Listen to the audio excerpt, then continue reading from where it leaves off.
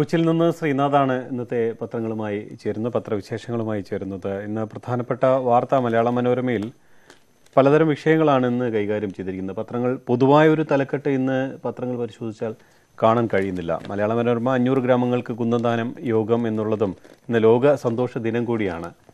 ആ സന്തോഷ ദിനത്തിലെ ഒരു വാർത്തയാണ് അവർ പ്രധാന തലക്കെട്ടാക്കിയിരിക്കുന്നത്. പിന്നെ സർക്കാരിന് കീഴിലെ കരാർ ജീവനക്കാർക്കും പ്രസവരക്ഷ എന്നുള്ള വാർത്തയും അങ്ങനെയുള്ള വാർത്തകളാണ്. ഇതിനൊപ്പം ഇന്നലെ മാധ്യമങ്ങളെല്ലാം വളരെ വിശദമായി തന്നെ ചർച്ച ചെയ്തൊരു വിഷയമുണ്ട്. അമ്മയെ തല്ലിയതിന് അറസ്റ്റിലായ യുവതിയുടെ പക്ഷേ അവരുടെ ഒരു നൊമ്പര കഥയും ഇന്ന് മലയാള മനോരമ പ്രധാന വാർത്തയായി നൽകിയിരിക്കുന്നു. ഇതുപോലുള്ള വാർത്തകൾ തന്നെയാണ് മാതൃഭൂമിയിലും അതുപോലെ തന്നെ മറ്റു പത്രങ്ങളിലെല്ലാം കാണാൻ കഴിയുന്നത്. എന്തായാലും നമുക്ക് ശ്രീനാഥിലേക്ക് പോകാം. ഈ വാർത്തകളുടെ വിശകലനങ്ങളുമായി വായനക്കാരും ശ്രീനാഥിനൊപ്പം ചേരുന്നുണ്ടാകും. ശ്രീനാഥ്, ഇന്നത്തെ നമുക്ക് പത്രങ്ങളെ എങ്ങനെ വിശകലനം ചെയ്യാം? ജോയി, രഞ്ജിനി, ലോക സന്തോഷ ദിനമായി ഇന്ന് രഞ്ജിനിക്കും ജോയിക്കും എൻ്റെ സന്തോഷ ദിന ആശംസകൾ ആദ്യമായി നേരുന്നു. അതോടൊപ്പം ഇന്ന് നമുക്ക് പത്രങ്ങളിലെ വാർത്തകളിലേക്ക് കടക്കാം. ഇന്ന് ജോയി നേരത്തെ സൂചിപ്പിച്ചതുപോലെ വളരെ സമ്മിശ്രമായ വാർത്തകളാണ് ഇന്ന് പത്രങ്ങളിലെല്ലാം നിറഞ്ഞു നിൽക്കുന്നത്. അതായത് ഒരു പ്രത്യേക തലക്കെട്ട് എല്ലാ പത്രങ്ങളിലുമായി ഇന്ന് പതിവ് പോലെ കാണുന്നില്ല. കാരണം അത്ര ചൂടുള്ള വാർത്തകളല്ല, എന്നാൽ സന്തോഷകരമായ വാർത്തകളുണ്ട്. അതേപോലെ ദുഃഖകരമായ വാർത്തകളും ഇന്ന് നമ്മുടെ വാർത്തകൾ നിറഞ്ഞു നിൽക്കുന്നുണ്ട്. അതിലേറ്റവും സന്തോഷകരമായി ഇന്ന് മനോരമ അവതരിപ്പിക്കുന്നത് 500 ഗ്രാമങ്ങൾക്ക് യോഗാഭ്യാസത്തിന് സമ്പൂർണ്ണ യോഗ ഗ്രാമങ്ങളായി കേന്ദ്ര സർക്കാർ തെരഞ്ഞെടുക്കുന്നു എന്നുള്ളതാണ്. അതിൽ മലയാളിക്ക് സന്തോഷിക്കാനുള്ളത് കുന്നന്താനം ഗ്രാമത്തെയാണ് ഇതിൽ മാതൃകയാക്കിയിരിക്കുന്നത് എന്നുള്ളതാണ്. അവിടെ MG ദിലീപ് കുമാർ എന്ന ഒരു അധ്യാപകന്റെ നേതൃത്വത്തിലാണ് യോഗ പരിശീലനം നടക്കുന്നത്. അദ്ദേഹം ജീവിതം മുഴുവൻ യോഗയ്ക്ക് വേണ്ടി ഒഴിഞ്ഞുവെച്ച വ്യക്തിത്വമാണ്. അദ്ദേഹത്തിന്റെ നേതൃത്വത്തിലാണ് ആ ഗ്രാമത്തിലെ ഓരോ വീടുകളിലും യോഗാഭ്യാസം ഒരു പഠന വിഷയമാക്കി മാറ്റിക്കൊണ്ട്, പഠന പദ്ധതിയാക്കി മാറ്റിക്കൊണ്ട് ആ ഗ്രാമത്തെ മുഴുവൻ സമ്പൂർണ്ണ യോഗാ ഗ്രാമമാക്കി മാറ്റിയിരിക്കുന്നത്. അദ്ദേഹത്തെയും അദ്ദേഹത്തിന്റെ ഗ്രാമത്തെയും മുന്നിൽ നിർത്തിക്കൊണ്ടാണ് കേന്ദ്ര സർക്കാർ ഇപ്പോൾ ഇന്ത്യയിലെ 500 ഗ്രാമങ്ങൾ യോഗാ ഗ്രാമങ്ങളായി ദത്തെടുക്കുന്നത് എന്ന സന്തോഷ വാർത്ത ഇന്ന് മനോരമ പങ്കുവയ്ക്കുന്നു. അതോടൊപ്പം ഇന്ന് പത്രങ്ങളിലെല്ലാമുള്ള ഒരു ദുഃഖകരമായ വാർത്ത നമുക്കറിയാം. ഇന്നലെ പുത്തംവേലിക്കരയിൽ, എറണാകുളം ജില്ലയിലാണ്, പുത്തംവേലിക്കരയിൽ ഒരു വീട്ടമ്മ കൊല്ലപ്പെട്ടു. അന്യസംസ്ഥാന തൊഴിലാളിയാണ് ഈ കൊലപാതകത്തിന് പിന്നിൽ പ്രവർത്തിച്ചിരിക്കുന്നത്. അവിടെ തന്നെ ആ വീട്ടിൽ തന്നെ വാടകയ്ക്ക് താമസിച്ചിരിക്കുന്ന 7 മാസമായി വാടകയ്ക്ക് താമസിക്കുന്ന പരിമൾ സാഹു എന്ന ഒരു ആളാണ് ഈ കൊലപാതകം നിർവഹിച്ചിരിക്കുന്നത്. ആ വീട്ടിലെ അമ്മയുടെ ഏറ്റവും വലിയ വിശ്വസ്തനായിരുന്ന വ്യക്തി തന്നെ ആ വീട്ടിൽ അമ്മയെ കൊലപ്പെടുത്തിയിരിക്കുന്നു എന്ന ദുഃഖകരമായ വാർത്ത നൽകിയിരിക്കുന്നു. മറ്റൊരു പ്രധാനപ്പെട്ട വാർത്ത, നമ്മൾ ഒരുപക്ഷെ ചർച്ച ചെയ്യപ്പെടേണ്ട ഏറ്റവും പ്രധാനപ്പെട്ട വാർത്തയായി എനിക്ക് തോന്നുന്നത്, ബാലചന്ദ്രൻ ചുള്ളിക്കാട് അദ്ദേഹത്തിന്റെ കവിതകൾ ഇനി പാഠ്യവിഷയമാക്കരുത്, ഗവേഷണങ്ങൾക്ക് വിഷയമാക്കരുത് എന്നാവശ്യപ്പെട്ടിരിക്കുന്ന കാര്യമാണ് ഇന്ന് ചർച്ച ചെയ്യപ്പെടേണ്ട മറ്റു കാര്യം. കാരണം മലയാളം വായിക്കാൻ അറിയാത്ത, മലയാളം എഴുതാൻ അറിയാത്ത, അക്ഷരശുദ്ധിയോടുകൂടി മലയാളം ഉച്ചരിക്കാൻ അറിയാത്ത വ്യക്തികളും വിദ്യാർത്ഥികളും അധ്യാപകരുമൊക്കെ ഉള്ള ഒരു കാലഘട്ടത്തിൽ തൻ്റെ കവിതകൾ ഇനി പാഠ്യപദ്ധതിയാക്കേണ്ട, പാഠ്യവിഷയമാക്കേണ്ട എന്നാണ് ആവശ്യപ്പെട്ടിരിക്കുന്നത്.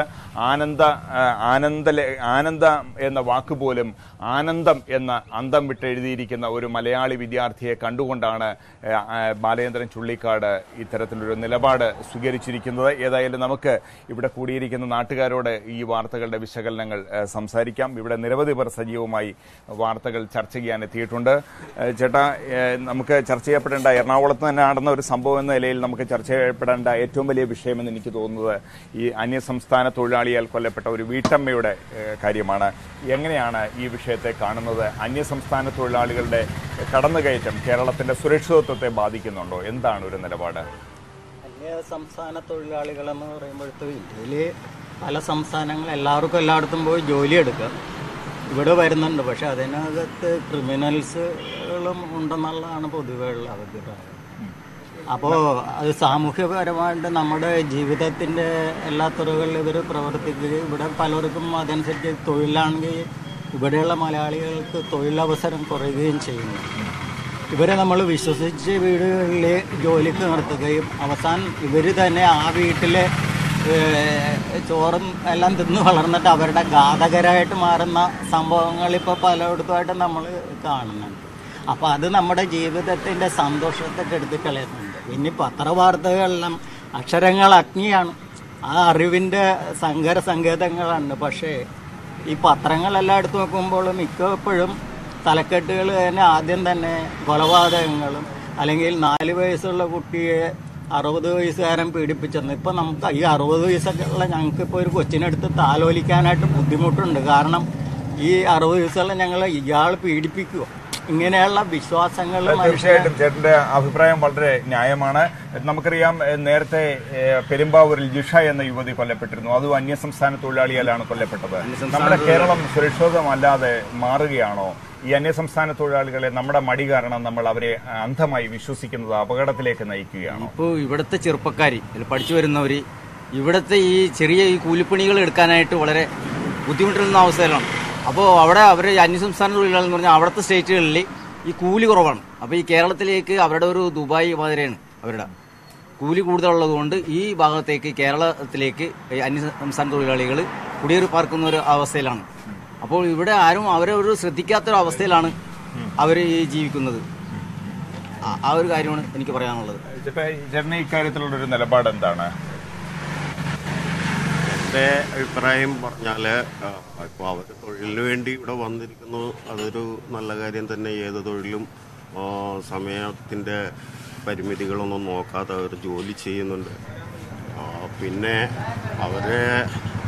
അവരുടെ കയ്യിലുള്ളതായ ചില ദുശീലങ്ങളും ഒക്കെയാണ് അവരെ ഈ വക കാര്യങ്ങൾക്ക് പ്രേരിപ്പിക്കുന്നത്. ലഹരി പദാർത്ഥങ്ങൾ ഉൾപ്പെടെയുള്ളവ അവർ ഉപയോഗിക്കുന്നുണ്ട് എന്നുള്ളത് വലിയൊരു കാര്യമാണ്.